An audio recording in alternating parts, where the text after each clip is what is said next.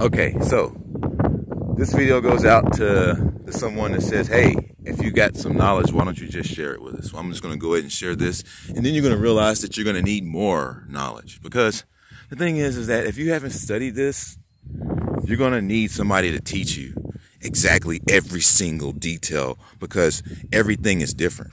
So for instance, say this house is on the realtor market. The realtor market, some realtor company come out and say, hey, there's 15 properties on the market, and those properties are not theirs.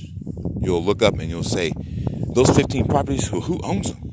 And then you'll see the bank holds the note, but the bank will never say that they're the owner, because the bank is not the owner either. See what I'm saying? So those properties are abandoned. By law, they're considered abandoned. And what you've got to do is you've got to realize that. So here's the hustle. Basically, here's the flip these houses hustle. It's a hustle, okay? It's nothing that anybody can't do. Anybody can do it. So if these realtors can do it, they're just fraudsters. They can do it, you can do it. So for instance, say this house is on the market and it's sitting there, and the bank holds a note, so you go and discharge a note with the bank, and then you do a release, because the county clerk is your private court. So anything that you put in the county clerk and then file anywhere becomes law. So that's why a lot of cases get dismissed whenever they try to challenge some kind of jurisdiction and you just hit it. All right, so the county clerk is your private court. Just know that. All right, so you're going to do a release, because you're going to send it to them registered mail. You're going to do a discharge, right? So learn about that. You can look it up anywhere, acceptance for value, and that's it. Get it notarized. It becomes negotiable. And then what happens is you get yourself in next in line. And then when that happens, whether it's yourself or it's another business, which is probably what you want to do, is put it in another business name, okay, and quit claim it to the business. And then you're going to turn around and sell it or whatever, or flip it on the market. And then you've got a big lion's share right there. So then you take that lion's share and then you go get another house that's like way bigger, like say $10 million house, right? And then you turn around and you flip that, because nobody owned it and everybody was trying to rob you anyway. So they got their $5 million as soon as you signed a note. So you discharge a note. You come back within 30 days, you can cancel the contract, and you discharge a note.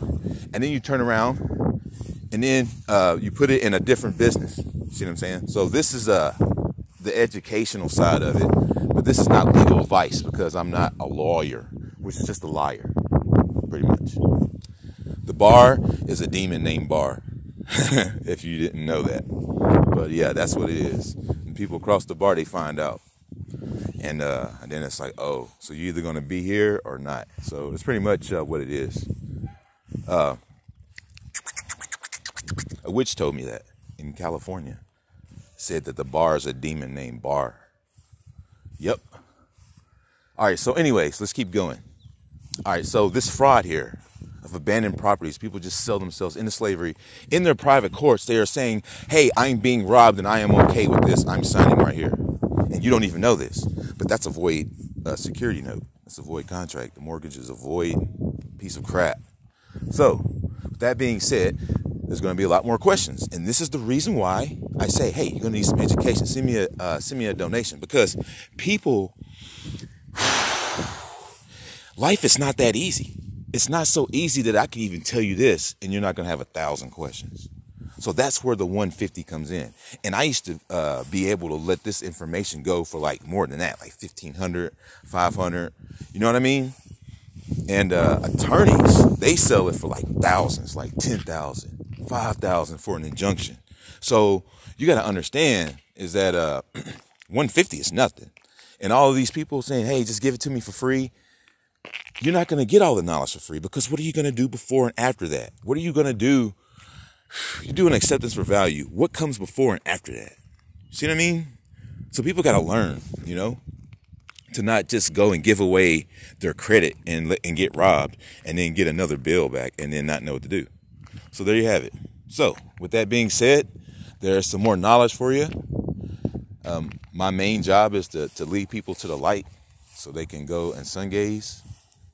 That's my main thing. I'll talk about that all day. I have more stuff coming here soon. So stay tuned to Grim Nasty TV. And as always, onward through the fog. Because when we get awake,